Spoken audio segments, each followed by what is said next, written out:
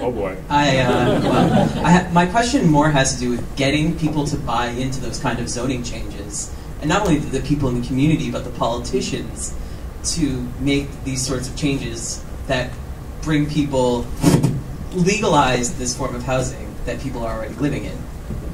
You come halfway across the country, you come to talk to people, and you get someone in line who reminds you of the one and only thing you failed at in your first term in office. So for those of you who don't know, Calgary remains the only major city in Canada where secondary suites, basement suites, and second suites in homes are not legal in many parts of the city. I don't want to get into too much detail on this because it's kind of inside baseball, but this is very, very, very wrong.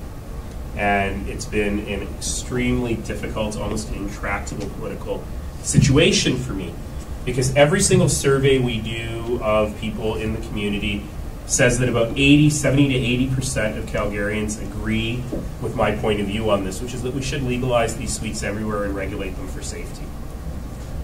However, the remaining 20% of people seem to include 8 members of my city council who are completely out of step, not only with the times, but they're out of step with the nature of the crisis, and frankly, they're out of step with the moral and ethical imperative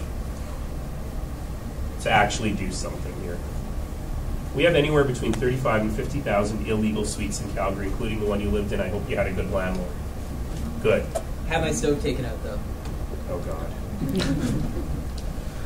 And so we have said that up to 100,000 of our neighbors don't deserve the same legal protections that the rest of us have.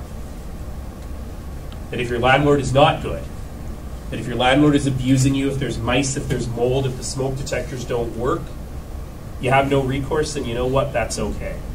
Well, I don't think that's right. I think that every single person, no matter their income, deserves a safe and decent place to live, and I think that secondary suites are an innovative and important private sector solution to the problem. All I need to do is convince one more of my council members. Feel free to start a letter writing campaign.